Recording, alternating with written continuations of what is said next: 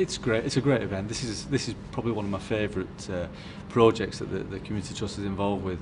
The Premier League Enterprise Challenge has got so many different areas to it. It's about presenting, it's about business, it's about coming up with ideas.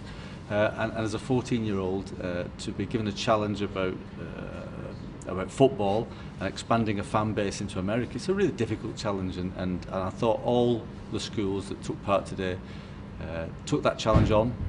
I think it's truly unique, and we were astonished absolutely when the club asked if he could come in and work with our students, and we were absolutely thrilled that he wanted to come and share his expertise and give his time to work with the students that are going to be representing the club on the 30th of January. He's gone through it from a business strategy point of view, giving them some real pointers, some good questions, some searching questions that they need to think about to be ready to face that next set of judges.